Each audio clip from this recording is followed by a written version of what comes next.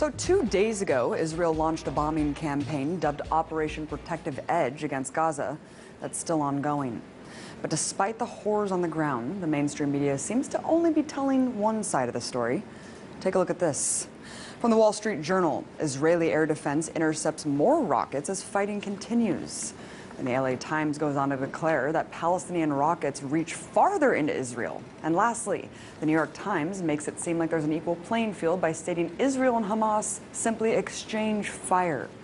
Well, I guess I really can't expect more from a media apparatus that essentially works as stenographers for the U.S. government. Let's take a listen to what the issue is being framed by the White House.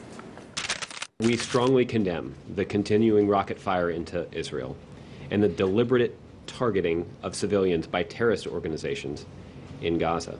No country can accept rocket fire aimed at civilians, and we support Israel's right to defend itself against these vicious attacks.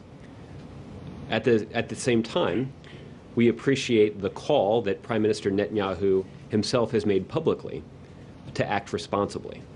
Wait, what? Acting responsibly? I must be in the twilight zone, because to me, the collective punishment of an entire population is the opposite of responsible. So, what's the reality on the ground? Well, just in the last 24 hours, Israeli forces have conducted airstrikes that have struck 160 sites in Gaza, according to the IDF. In total, 550 sites have been bombed. And considering the fact that Gaza is one of the most densely populated places on Earth, with over 1 million inhabitants, any aerial strike conducted in the region almost certainly means civilian deaths. In fact, at the time of this broadcast, the strikes have killed at least 53 Palestinians, including 8 children and an 80-year-old woman. According to the Palestinian Minister of Public Works and Housing, at least 50 homes have been destroyed so far and 1,700 damaged.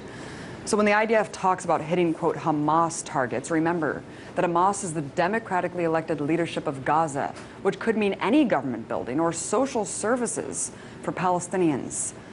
So while the U.S. government can go on and on about Israel's right to defend itself, take heed of the increasing death toll in Gaza and the fact that no Israelis have yet died as a result of Hamas rockets. Look, I denounce deadly force on both sides. But it's important to not frame this as a cycle of violence that's equal.